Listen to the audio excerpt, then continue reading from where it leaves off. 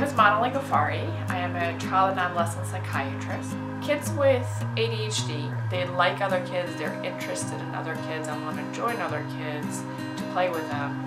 And that's different from children with autism who usually prefer to do things on their own. Also, kids with ADHD have an easier time using language to ask for things or to make their needs known, and kids with autism have a hard time with that.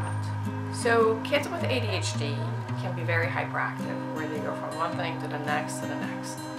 What sets them apart from kids with autism is that kids with autism have certain behaviors that you don't see in ADHD. For example, autistic kids can spin themselves a lot, or jump up and down in one spot a lot, or they can put things in their mouth that are not meant to be in their mouth, or smell things that are not food.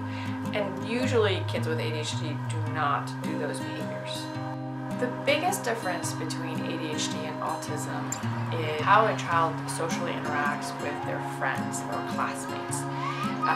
If a child is not really interested in playing with other kids, that tends to be more than just ADHD.